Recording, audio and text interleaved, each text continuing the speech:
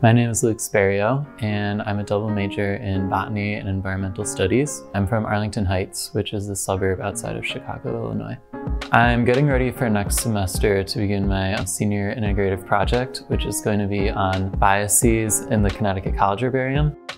We actually have an herbarium that has over 12,000 plant specimens focusing on the Connecticut area, and they're just dried up pieces of plants pasted onto herbarium paper, and they can be used hundreds of years later after their collection date for DNA extraction or to examine the plants.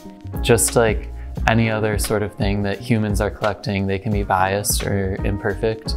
It's known that people are more likely to collect a plant if the flower is beautiful, or if it's a native plant as opposed to an invasive, or if they like the color of the plant. But it's important that we get an unbiased perspective when we're managing these collections.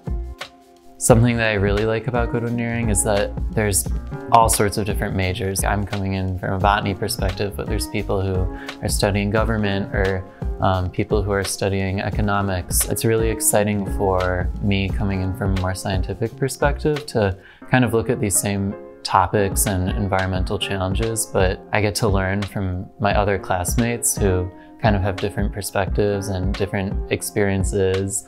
A center is a really good opportunity if you want to diversify your perspectives, specifically with Goodwin-Niering on environmental issues.